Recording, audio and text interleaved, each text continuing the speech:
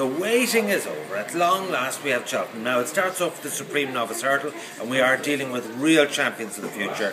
Huge contingent of Irish and English.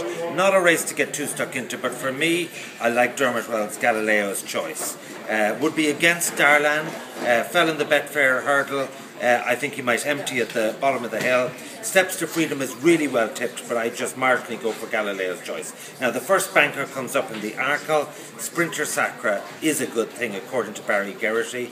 He absolutely has put me off Alpha Elf. He says it's the best horse he's ever ridden. That's good enough for me. So Sprinter Sacra is a short price in the second race. Now the horse I like in the 240, we got a tip on the News Talk Breakfast for Fruity or Rooney, but the one I like is the Package, because David Pipe lays out these David Johnson horses. Timmy Murphy rides. He's got a handy weight of 10-10. He's a 9-year-old. He's lightly raced. I think his course form is outstanding. Now the bet of the day, the meeting, the year is the one certainty going today, Hurricane Fly. He is a 10 times Grade 1 winner. He is unbeaten and unbeatable. He's at his peak of his powers now at 8. Don't look for anything else. He is going to be, when you look at your evening news this evening, he is going to be the star of the show.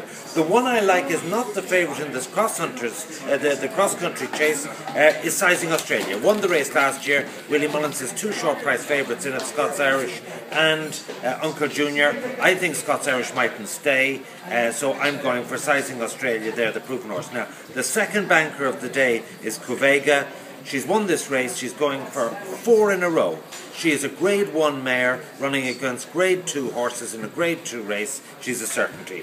And finally, in the last race, I always watch out for Nigel Twiston Davis's horses because he trains locally at the course, and he has a nicely weighted 11-6. His son rides. Ackertack might be an each-way proposition in the last. Good luck.